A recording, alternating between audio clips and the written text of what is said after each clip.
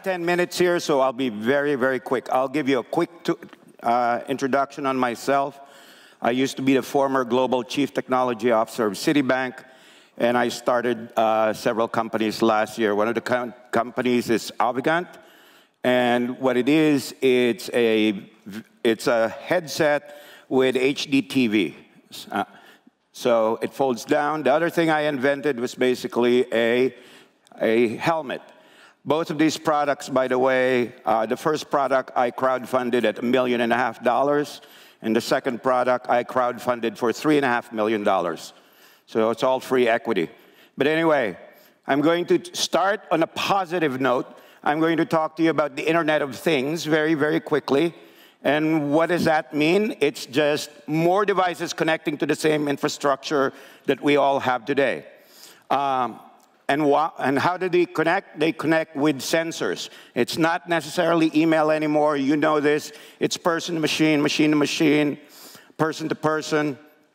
The market size here is pretty large because you're going to see the Internet coming in all forms, okay? The last thing that I tell you is that in a world survey that was done by Cisco, 96% of all the companies said that they will use the Internet of Things in some way, shape, or form. Very cool, very interesting. And then here are things that are, you know, Cisco says you want to do it for innovation, asset control, la, la, la. It's really not the interesting part. The interesting part of all of this, by the way, is when the refrigerators go bad. Because remember, every piece that's connected to the Internet is a door to the Internet. It's a door to you. I don't care if it's a Fitbit, I don't care if it's a refrigerator, and I'm going to show you now why I call this the beginnings of the Internet. It's the beginnings of the Internet because our Internet today is extremely fragile. And the way I'm going to do that is I'm going to demonstrate to you live how I can proceed to, let's say, bring down an entire company like Sony. I will proceed to demonstrate to you how I can buy a fake British passport or a Swedish passport or whatever. I will demonstrate to you a few other things. First, the very basics, okay? So we're going to kill this one. And then I'm going to show you, basically, you know, the regular Internet, right? So I go to CNN.com, and it goes to CNN, okay? Interesting enough, very boring. Now I'm going to show to you where I'm coming from. I am coming in from the UK via Seattle, okay? And I can change that to Sweden. I think I should be Swedish today.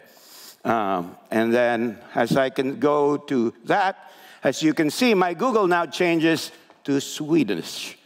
So as far as everybody's concerned outside the world, this computer is a Swedish machine, okay? The interesting thing about that is I want to prove that to you. Here is my address lookup, and as you can see, I am in Sweden.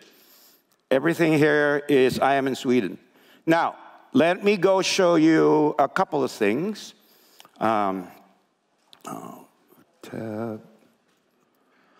run 5 operating systems in my computer. Regular Windows, Ubuntu, which is regular Unix, a version of GNU, which is a pure attack system, meaning it's an offensive operating system. And what I'm going to show to you is an operating system called Liberté. And Liberté is very interesting because what it is it's an operating system that protects itself. When I shut it down, it has no memory, it has no drive, it has nothing. When I shut this computer down, this particular version of the computer down, there is no way that you can forensically find it. But now, let me show you the things that I can do once I'm in Liberty. Liberty has its own operating system, okay? This is its own operating system, its own browser system, its own everything. So let's just go very quickly what I can do. And I'm just going to go and show you in the category of security. I can do anything from Bitcoin, You know, telephone surveillance systems. By the way, we have our own notion of a wiki in the dark internet where I can find pretty much everything, as you can see. I can, if I don't like somebody or I don't like a particular company, could rent a hacker. And the hacker, as you can see, he says, what I will do anything for money. I am not a blank, blank, blank. If you want to destroy a business or a person, I'll do it. Simple examples: causing technical trouble on websites, getting private information from anyone, ruining your opponents, and if you want somebody to be caught with child porn, I'll give him child porn. And how much does he charge for it? 200 euros or 500 euros. This guy is actually pretty good. I want to go and I just need like a few passports. So what I do is I can go now buy a few passports. Let's say Japan, Germany, Finland, Belgium. All of this is roughly about 2,000 euros each. Then I'm going to show you more of the hidden the hidden internet. Things here that I can do that are very interesting is like I can buy credit cards, obviously not mine, which I can use. All the credit card theft that happens in the United States goes to this market. And people go here and buy credit cards from anywhere from 35 cents to $1.50, depending on the card and depending on the limit of the card.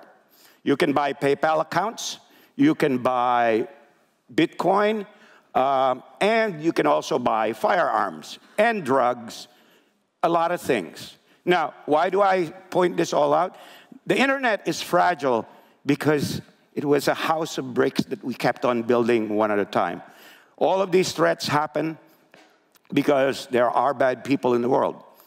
I'm going to try to make this work. Why I say that this is the birth of the new internet is all of these problems are out in front of us.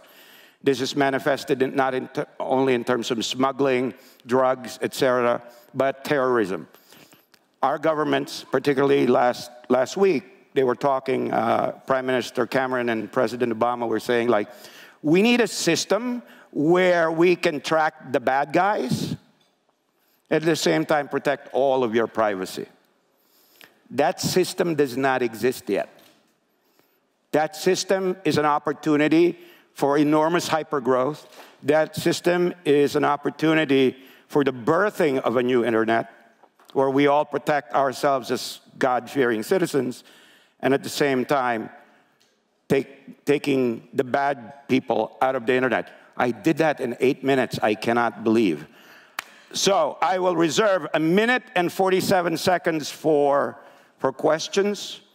And so there you go, live.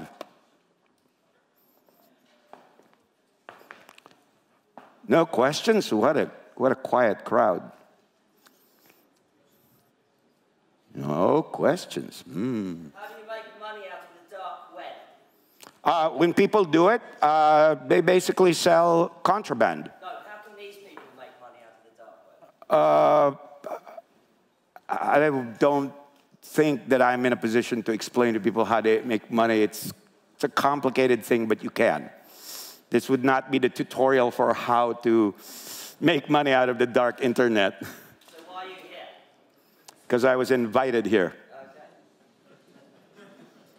When is Avegant coming out, and why is it better than Oculus? Oh, that's a great question. The Avegant Glyph is coming out in fall. We're late by a few months. The reason why it's better than Oculus is it's not a shoebox over your head. Those of you who've seen an Oculus has a shoebox over your head. This is basically this, go down, and it's done. We have HD video on the strap, and on the audio side, it's high fidelity audio.